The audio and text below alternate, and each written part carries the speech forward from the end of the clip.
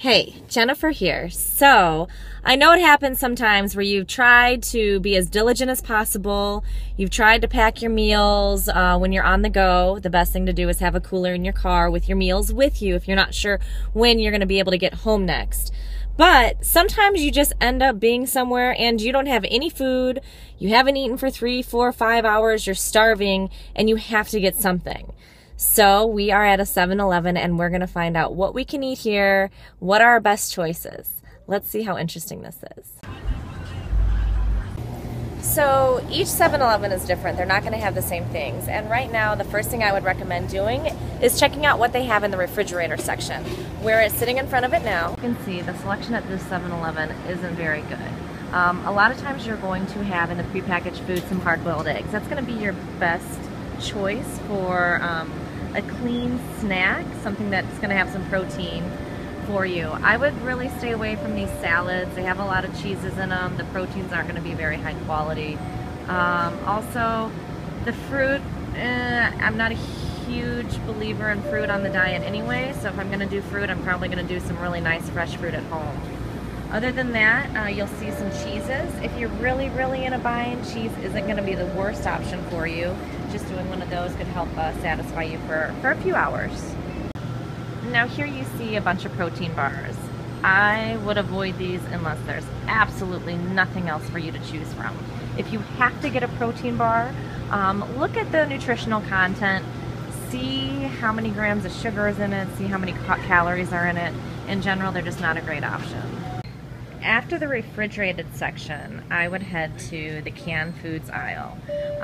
Typically, a 7-Eleven will have some canned foods, and the best thing that I see here is going to be this tuna.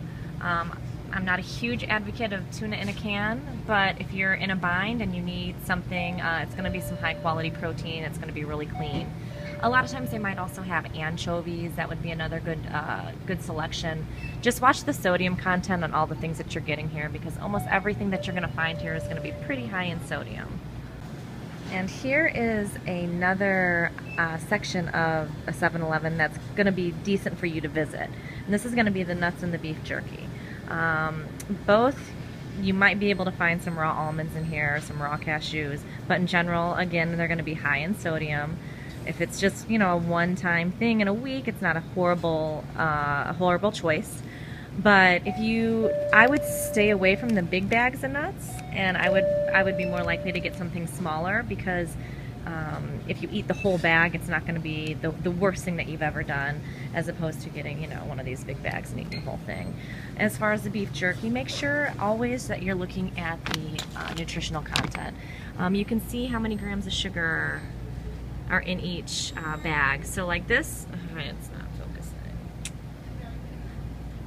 Okay, this has 2 grams of sugar, which isn't bad for beef jerky. If you get something that's more like teriyaki, let's see, where's the teriyaki? The teriyaki has 5 grams of sugar. So if you're going to do beef jerky as a protein source, I would just try to choose one that has a little bit less sugar in it. It's going to be a better overall decision. Unfortunately, although I know you'll want it, we just have to stay away from this aisle. Now, the last thing that you can look for is going to be protein shakes. A lot of times now, 7-Elevens will carry muscle milk. They might also carry something else, like this has a rocket refuel. We will get into more of reading labels later on in later videos, but it's really important to read the nutritional labels of things like this. Only because the protein that muscle milk uses is going to be a very low quality protein. So a lot of times it might mess up your stomach a little bit. It's just not the best decision. You can also try for a naked juice. A lot of times 7-Elevens will carry naked juice as well. And there are ones that are slightly higher in protein. So if all else fails, you can end up at the drinks. So I hope these tips helped. If you have any other questions or other foods that you find out at a convenience store and you want to ask me about them, feel free. I may have missed something.